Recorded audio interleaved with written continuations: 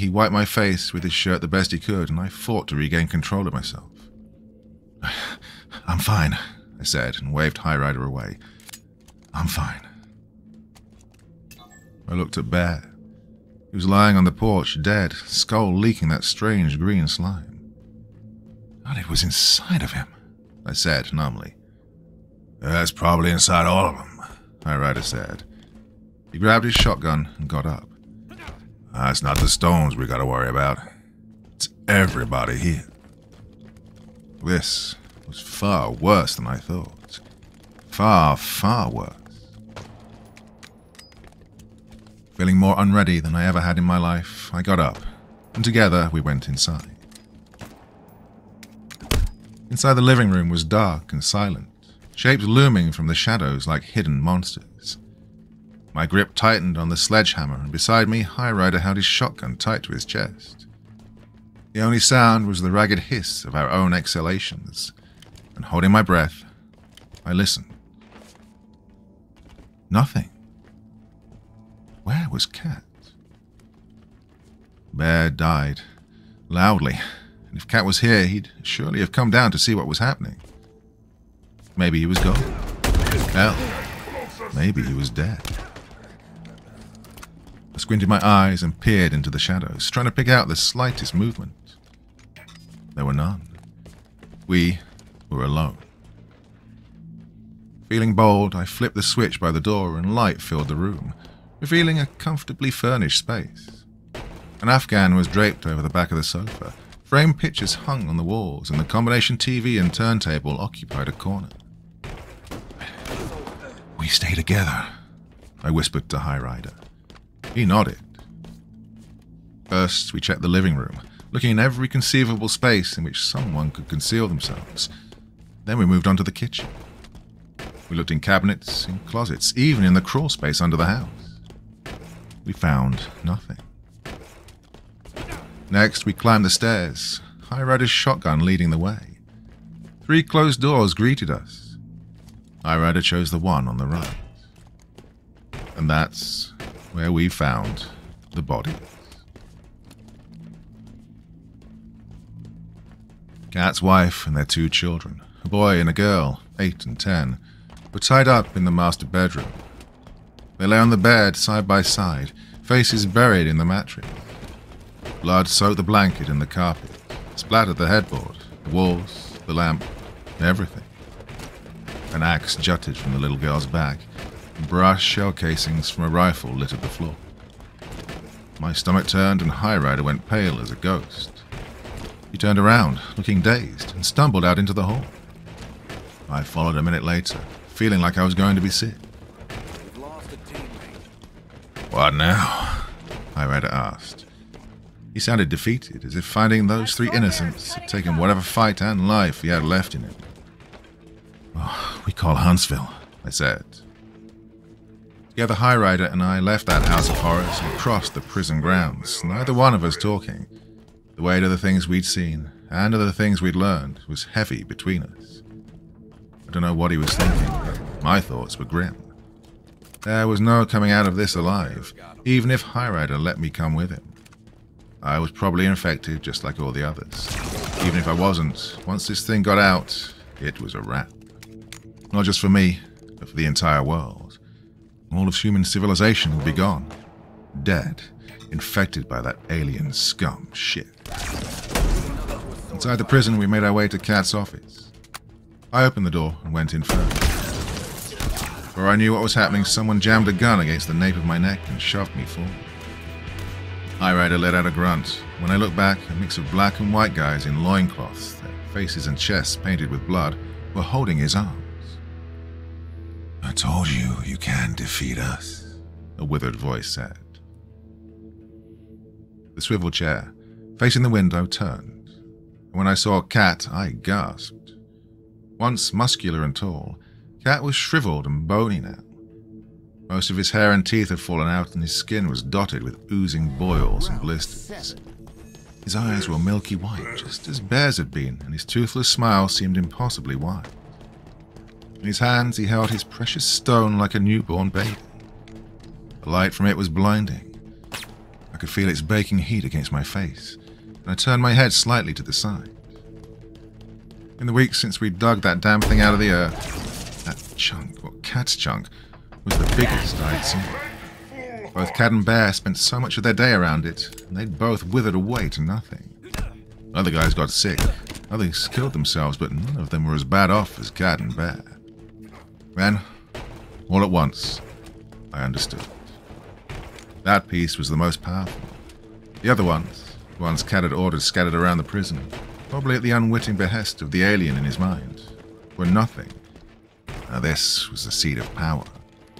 The other ones could do small-scale damage, but this bad boy right here, this was the World Ender. The mothership. I had to get it away from him. We're gonna suck the life force from your planet and then spit your bones out when we're done, Cat said. He stroked the stone, and it began to pulse. When we're done, we're gonna move on just like we always have. But you'll stay here to rot. He laughed. I like to think of myself as a thoughtful man. No thought went into what I did next. I merely reacted, like an animal in a corner. I ran my elbow back into my captor's guts with all my might and ducked my head to the side to avoid taking his bullet. He let out a pained oof and stumbled back, falling against one of the men holding High Rider. Bulldog available. High Rider hooked his foot around the leg of the man holding him and tripped him. Then wrenched his arm away and his captors jumped on him. They all fell into the hole in a writhing heap. Watch that sword. I spun around and clocked the guy who'd put his gun on me. I hit him so hard that his neck snapped and he dropped, the gun landing on the floor. Get him! Get him! Cat cried. He sounded afraid. The next thing I knew, I was throwing myself across the desk at Cat. Instead of going for his eyes, though, I went for the stone. Grabbed it in both hands and my palms sizzled against his red-hot surface. I screamed in agony but refused to let go. Gritting his teeth, Cat tried to yank it away, but he was too weak. I pulled my way. He pulled his. It was a high-stakes game of tug-of-war. I could feel my skin melting and fusing to the rock. Finally, summoning a reserve of strength I didn't know I had, I wrestled the rock free from Cat's grip. He jumped to his feet, reaching for it and wailing in a mixture of pain and fear. His face twisted and his knees went out from under him. He fell, held onto the desk and tried to pull himself to his feet, but couldn't. The last thing I heard from Cat's mouth was a pathetic, "Please, come back." Round one. I could never describe the amount of excruciating pain I was in holding that rock, so I won't even try. Imagine picking up a steel rod glowing orange with heat, and you might get an idea. I refused to let it go, though. Maybe I'm stupid. Maybe I was mad. I don't know. This thing was the most dangerous element, weapon, whatever, that had ever been, and I finally had it. Didn't know what the hell I was going to do with it, but I wasn't going to put it down and let it get away, even if it killed me. I ran into the hall with it, where High Rider struggled with a pile of guards. My throat felt like it was going to rip wide open, and my head took on that dreamy, dizzy sensation you get right before you pass out. The stone grew hotter and began flashing faster. In my hazed state, I somehow knew it was going to explode. Once it did, the spores would spread far and wide. Weaker maybe, but in time... oh, in time. Getting hold of his revolver, High Rider elbowed one of the men off of him and shot another in the head. His face was bloody, with blood oozing from a bite wound on his neck and hands. One ear was completely gone and his face was pale from blood loss. One of the men slammed into him, and the gun went flying. At last I could take no more. I flung the rock to the floor, fell against the wall, and looked at my hands. They were raw and bloody, long strands of skin melting from them like gooey cheese from a freshly baked pizza. The stone flashed faster, emitting an ear-rattling dum, dum, dum, like the blades of a helicopter. My survival instincts kicked in, and I struggled down the hall, using the wall to keep myself upright. We gotta go, I screamed. High Rider shoved his final adversary back, brought the gun weakly up, and fired. The round took the dude in the head, and he slumped back. High Rider then tried to get to his feet, but was too weak. The stone was flashing faster now, louder. Someone called out, and suddenly the hall was flooded with people, the last remnants of Anderson units, inmates and building tenders alike. They were in varying states of plague, death, and madness, and they all ran at me. High Rider managed to squeeze a single shot off before they were upon him. Screaming, I loped down the hall. I reached the door and slammed through it just as the stone exploded. Fire licked my back and the force of the blast threw me up and forward. I hit the ground and rolled. The whole world seemed to lurch and a violent shudder raced through the building. I got to my hands and knees, but a muffled voice stopped me. I looked up and my stomach dropped. Two of them carrying flamethrowers stood over me, respirators on their faces. I'd completely forgotten that Cat had sent some of the stone to a university to be studied. I had no idea that Washington was on high alert and that the government had been converging on Anderson for hours. As I passed out, my only thought was, I wish you'd all gotten here earlier. And then, I slept. Spartan down. When I woke up, I was in a hospital bed. The walls were sterile, the overhead light was blinding, and everything was made out of chrome. For a terrible second, I was sure that I'd been abducted by the same aliens who'd sent their spores to Earth. But then a human voice crackled through a loudspeaker, staying my fear. I was in a top-secret government facility, it told me, and was being kept there for observations. I was there for over 10 years. Lost another to a sword fighter. Every day and all night long they poked, prodded and studied me. Early on they told me that I was immune to the spores, that I'd felt some of their effects, but there was something about my DNA that protected me. They told me later that roughly 25% of the human population shared my immunities. They were afraid that I would develop complications or that there was something inside of me, lying dormant and waiting to wake one day in the future. But they never found anything. Enemy team nearing. The lab, I later learned, was deep beneath a mountain somewhere in the Rockies. I'm not too sure, but I think the government used it to research weaponized smallpox, plague, and superflu. I have no hard evidence of this, but from the things I overheard, the spore samples they took from Anderson was one of the least deadly things down there with us. For a long time, they wouldn't tell me what happened to Anderson, just that it was taken care of. Over the years, I pieced together the story. First, they sprayed fire and fury on every single building in the compound. There were no doubt men still alive in there. They torched it anyway. Maybe that was for the best. Next, they took control of the property and cordoned it off. To this day, it belongs to the government and is heavily guarded. Every so often, they take tests of the soil and the water. There are legends saying that you get sick or lose your mind if you go too close.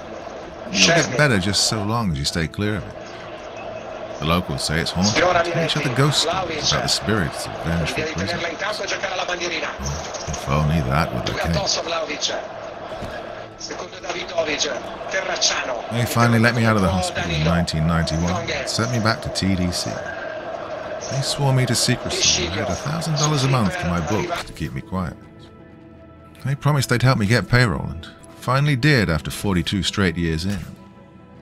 Went back to Anderson in 2018, getting as close as the old dirt service road before seeing the first camera and the no trespassing sign. As soon as I got out of the car, I could feel the tension in the air. Those spores are still out there.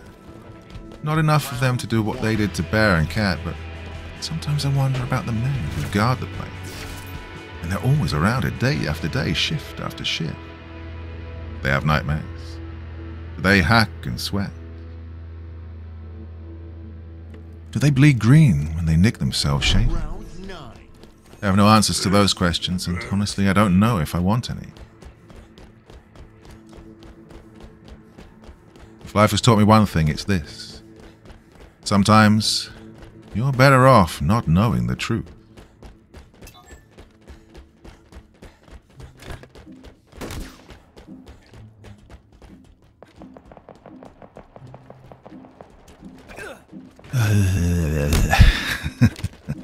Yep, so recorded that one pretty much in one go.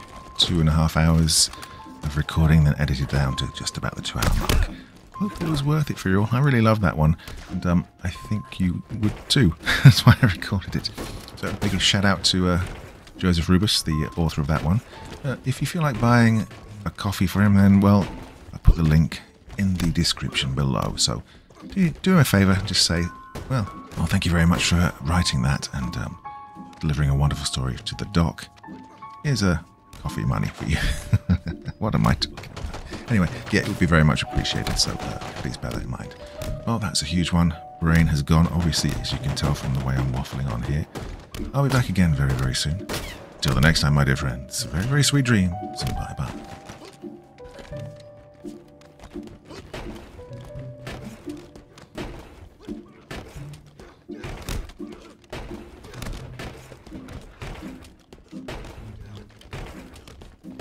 Thank you so much for taking the time to listen to this story today. It really means a lot to me and to the author of the story, of course.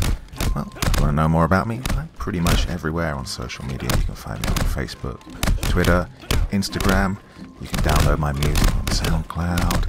I've got a Patreon if you feel like. Throw me $1 or $2. Very much appreciated. And of course, on Reddit, I have a place where you can leave stories if you want me to read one that you've written. Well, hoping to see you all again very soon. Till then, sweet dreams. Bye-bye.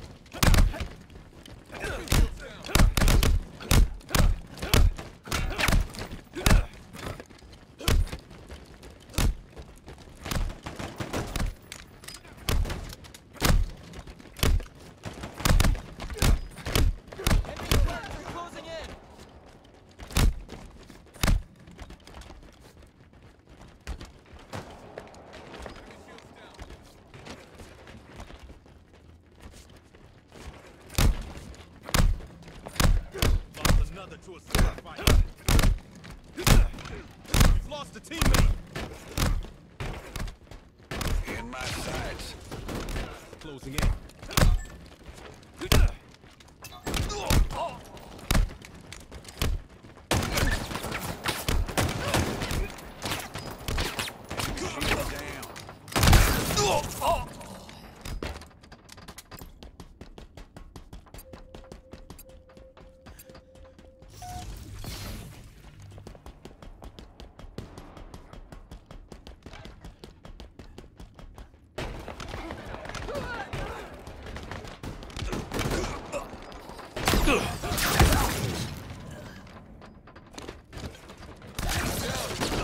Spartan down.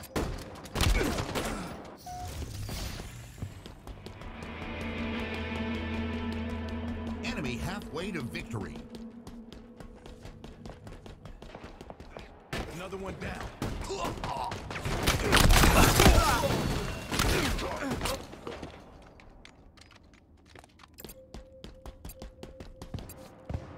Spartan down.